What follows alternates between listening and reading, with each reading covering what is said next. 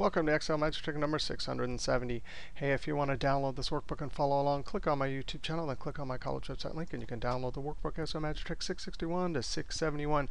Hey, all these videos, all 11 videos, are all about the new aggregate function in 2010. Totally amazing. We've talked in 9 videos about these functions, about the array functions, about the options for ignoring hidden rows, errors, nested subtotals. The last 3 videos we've done array formulas. And in 70 and 71, we're going to do big array formulas. And let's just take a look at what we're trying to do here. We're trying to extract all of the records for GALT. So in essence, what we want to do in the finished version is we just want to be able to select GALT and then have all the records appear. Select Sue and have all the records appear. Now, I've done other videos on this, and we do big array formulas. In fact, let me come over to this sheet. And we ask the question, this is our formula number incrementer. We say, as this goes down, it goes 1, 2, 3, 4, 5. We say, anytime that's greater than the count for this particular person, GALT is 23, then we want to show a blank. Because at the bottom of the data set, we need to show a blank, even though there's a formula there. Otherwise, we're going to do index. And we look at the column we want, date, sales rep, and sales, each successively. And we need to extract just the records for GALT, right? So we use small, and we say if anything in that range of sales rep names is equal to GALT, then please give us this construction. And if you watch videos that I've done before, this gives us the row numbers for the data set. And as the small copies down, this formula number incrementer will take the first biggest row, the second biggest, the third biggest. That'll dump it into the index, which will extract the correct piece of data for that record. Now, what you want to notice here is with the small and if construction, just like we've seen back in the last 3 videos when we've been looking at arrays, the actual criteria comes first in an array formula like this, and then the numbers come second. So what you're saying is if, give me the criteria, and then dump the numbers in, right? We've seen this 3 times so far. When we do a similar type formula, it's going to be the reverse. When we use the aggregate, the numbers are going to come first. Then we're going to divide and have the criteria in the denominator. Now, the nice thing about this, once you get used to it, is you don't have to use Ctrl Shift Enter. All right, we're going to use the same outer parts of this formula over here, as we've seen other times here. It's just the small if construction that we're going to get to throw out. We're going to take that part and put in its place the aggregate. And we will not have to do Ctrl Shift Enter. Equals if. By the way, what did I do here to count? This is just a single criteria, so I just use count if. Now we need to have our if, and then rows. I'm sitting in E5. So $5 colon E5. Yeah, that's our formula, our number incrementer as we go down. So anytime 1, 2, 3, 4, 5, etc. is greater than that. So anytime our rows are greater than that, then what do we want? Comma, the value if true, a blank. Otherwise, we want our index. Index is a lookup function. Now, the array for the index needs to be just the first column, Control Shift down arrow, and F4 once and twice.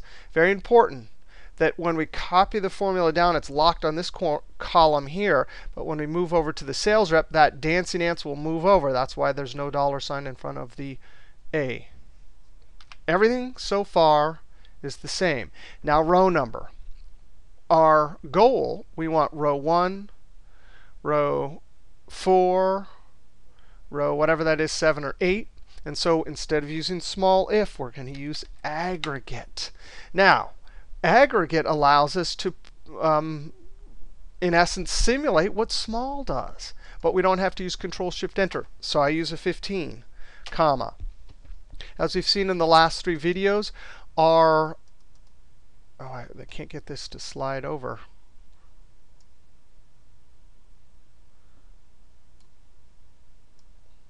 OK, I'll do it this. Oh, there we go. Our when we get to this part right here, it says array. We're in options. And when we get to array, our array is going to do division. And the criteria is going to be in the denominator. So we're going to get falses, which will be 0. So it'll be divided by 0. So we'll get divided by 0 errors. So we are absolutely going to have to select this. Totally awesome. It just says, hey, ignore. Option 6 says ignore the errors. Comma. Now remember, our numbers come first. What are our numbers? We're trying to dump something into index, right? So our numbers are row numbers. So we do in parentheses our little calculation we always do. The row, and it doesn't matter which column you pick. I'm just going to pick the first one, F4. That right now will give us 2, 3, 4. That's not what we want. We want 1, 2, 3. So we minus row. And we subtract that one, and we be sure and hit F4.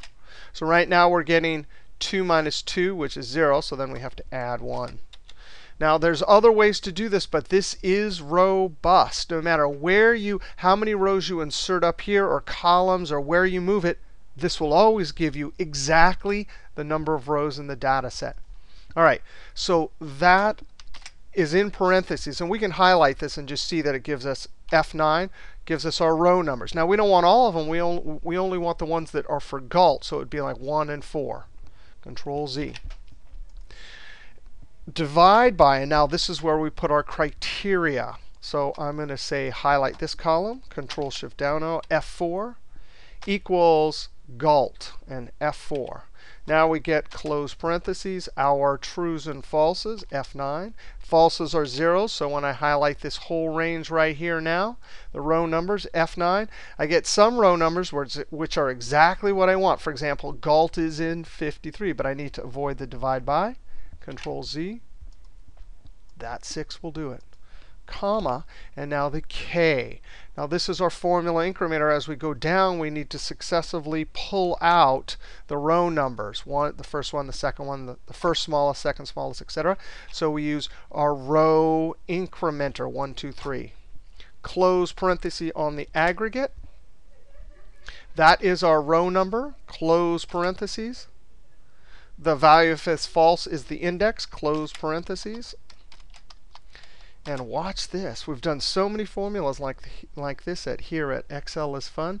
We are going to hit Enter. And that thing calculates. Look at that. No curly brackets. Now I'm going to copy it over and immediately point to my fill handle because the formatting is wrong. Fill without formatting. And then I'm going to copy it down. And let's test it and see. OK, let's test it. Smith. We got all the Smith. Frank. Sue. Now, this here at excelisfun, we have done extract formulas like this with 1, 2, 3, 4, 5 criteria. We've done and criteria. We've done or criteria.